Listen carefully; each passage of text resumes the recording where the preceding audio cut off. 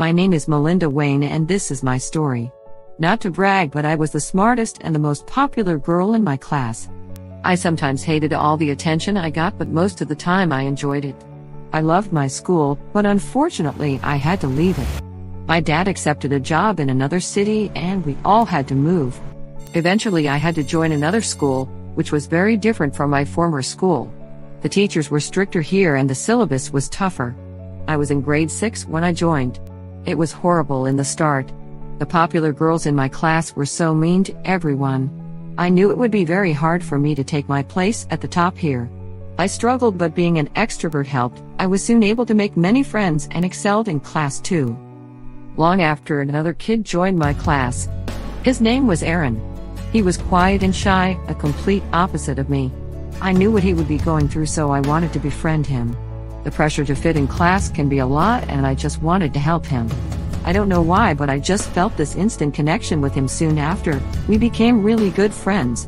If dumb but cute had a face, that would be the perfect definition of Aaron, and weirdly, I adored him for his dumbness.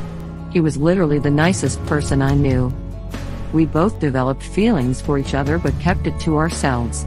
We shared this unspoken bond of love. I could tell that he felt jealous when guys approached me, so I made sure to reject everyone just so that he wouldn't feel uncomfortable. Time passed and we grew fonder of each other. However, the problem started when we had to apply for universities. It was my lifelong dream to study medicine, and he didn't have a clear goal in mind. He just kept applying wherever I applied.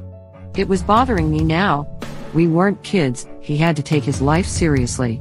We had serious discussions about our future, but it always ended with us arguing. Soon after, he started distancing himself from me. I tried fixing it, but he would just further push me away. He applied for a random university abroad and got in. I, however, got in one of the best universities for medical. I called him. I really wanted us to work. I was willing to continue our long-distance relationship. I knew we had problems, but I was sure that our love for each other would overcome any obstacle in our life, but he had just given up. I think that it is time for us to end our relationship.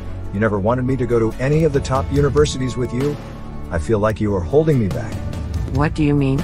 I just want you to follow your passion and do what you think is right for you. How could he have misunderstood me? I was pushing him to become the best version of himself, but he saw past it. My whole world was spiraling out of control. We hung up. I didn't know how to get over this. I just didn't see this coming. He was my friend, my partner for so long. It felt like losing a family member. The 3 months were tough, but I was pumped about joining my university. Becoming a doctor was my priority, and I was going to focus on doing just that. Time flew by and I made a lot of friends. I even met a really sweet guy, Matthew, who related to my story. We started dating. We were so similar. He was motivated and knew exactly what he wanted. He was actually the guy I not only wanted but very much needed in my life. I needed someone I could rely on as much as they rely on me. We both fell in love. Sometime later, I received a text from Aaron. He told me that he missed me and wanted to get back together. He needed someone to help him with his life. I felt bad for him, but I didn't have any feelings for him. I actually wanted to help him, but I didn't allow myself to fall back into this toxic relationship. I apologized and politely declined. I am not sure where my life will take me. People change, probably sooner or later Matthew will change too, but now I'm at a place where I'm clear about my priorities. Before, I was making the mistake of fixing somebody. I have come to a realization that I don't need a project that I could fix. I am not a rehabilitation center for anyone.